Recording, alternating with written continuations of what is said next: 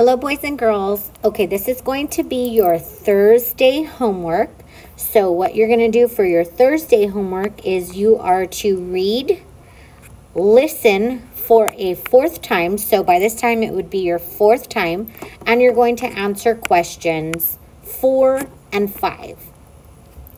Here is an example of what you should be doing. So right now, we are just listening. So you get your highlighter. In the rainforest, some of the world's most interesting plants and animals live in tropical rainforests. These forests are near the equator in a part of the world called the tropics. The climate there is always warm. Tropical rainforests usually get rainfall every day. A rainforest has 4 layers. The bottom layer is called the forest floor. It is quite dark. Very little sunlight filters through the tall trees. The forest floor is also very damp. Water drips off the plants after the rain, and even the air is wet.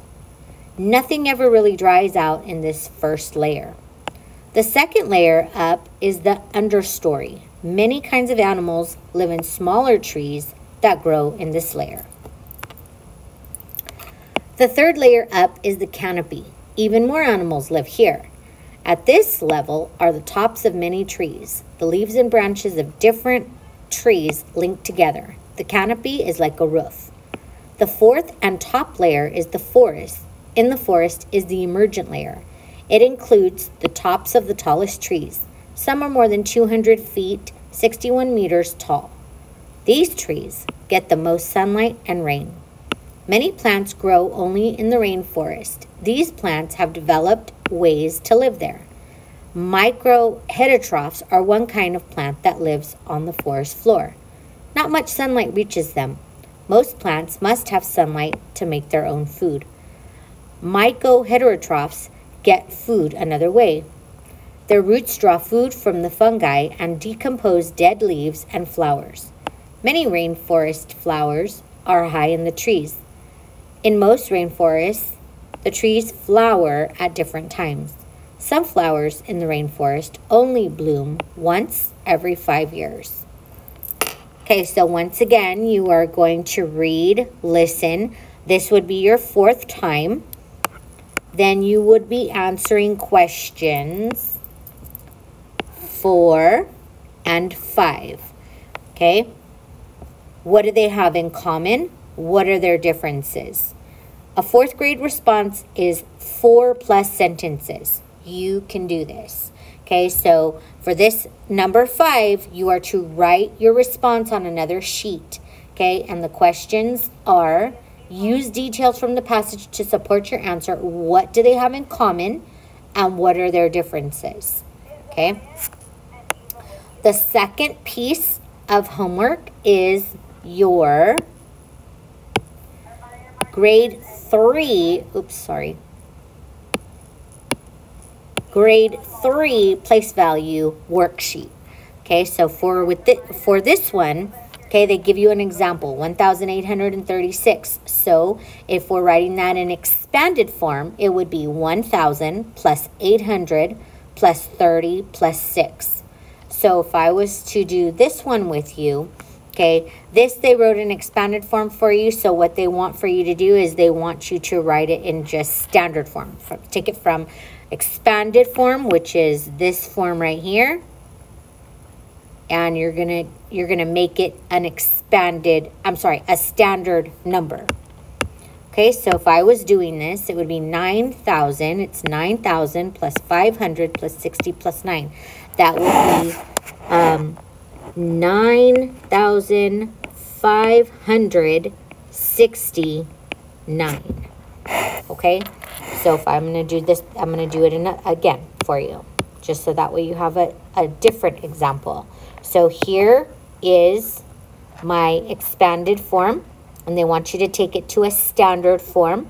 So what you would do is 9,000 plus 200 plus 70. Okay, you'll notice that you don't have any ones. You have your tens, your hundreds, and your thousands. So that's going to be 9,270. It's 0.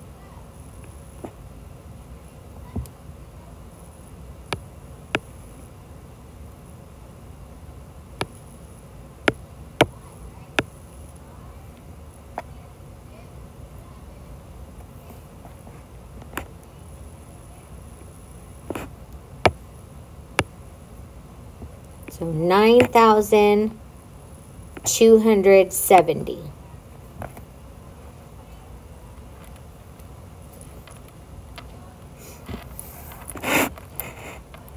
Okay, so you continue to do that. Show all your work. Attach another piece of scratch paper, it says, if you need. This right here.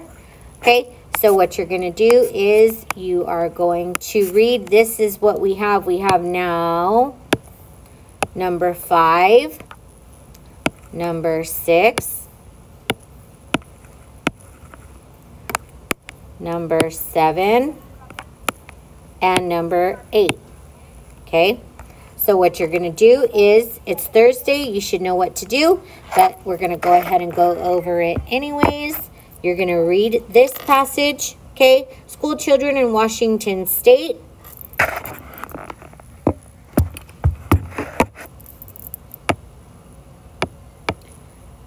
Sorry that I have to read it sideways, but school children in Washington State are raising salmon.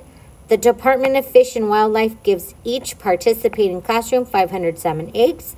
When the eggs hatch, the children care for the baby salmon and learn about their life cycle. When the salmon are big enough, the class goes on a field trip to release salmon into a stream or river.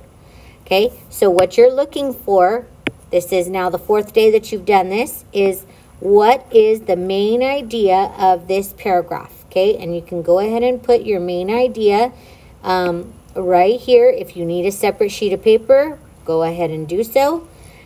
But you're doing that also for number 6, number 7, and number 8. Okay, number 6 says, giant pandas are losing their habitats. Giant pandas live in bamboo forests in China. The average giant eats about 30 pounds of bamboo each day. Unfortunately, the rainforests are being cut down and the giant panda is endangered. What is the main idea of this paragraph? You would go ahead and put that right here, or get out a separate sheet of paper and work on that. Okay, incense cedar wood is perfect for pencils. Unlike many other kinds of wood, it does not break easily, but it is soft enough to be sharpened without splintering. It also won't bend or warp in hot temperatures. Incense cedar trees are grown in California and Oregon. What is the main idea of the paragraph? Remember what we've been talking about all week. Okay, and the last one, you can tell if an egg is hard-boiled by spinning it. Lay an egg on its side and try to make it spin. If it is not hard-boiled, the shifting liquid inside will make it spin poorly. If it is hard-boiled, the solid inside will make it spin faster and longer. What is the main idea of the paragraph? Okay, and that concludes your homework for today. Thank you, boys and girls, so much for those of you that have done your homework all week. You are fabulous, and we will see you on Friday.